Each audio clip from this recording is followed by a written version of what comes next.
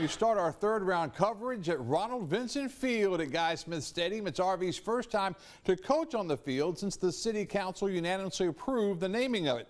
Coach Vincent's Rapids, the top seed in the 3A East bracket, the defending state 3A champs, but they were pushed to the limit tonight. Rose and the 8th seed Orange tonight. The Panthers led it 1-0 entering the fourth.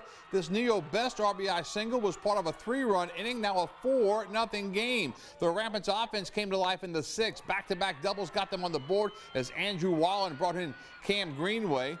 Just moments later, another RBI double. Will Jenkins down the left field line. Rose would tie the game later in the inning with the bases loaded with a hit by pitch and a pass ball. Rose had all the momentum into the seventh. Cam Greenway breaks the tie and breaks the Panthers' hearts. A walk-off home run. Rose wins it 5-4. The final, the great comeback for the defending state champs. Greenway wins it.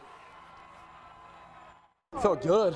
I knew I was going to smash it as soon as I went up there. I was ready. My adrenaline was pumping, but the blonde hair got it. What a game Greenway had. He makes a great catch in the first inning. He throws a guy at the plate in the first inning, gets that double start to rally in the sixth inning, and then comes in and hits the first pitch out of the ballpark. What a great way to win the game.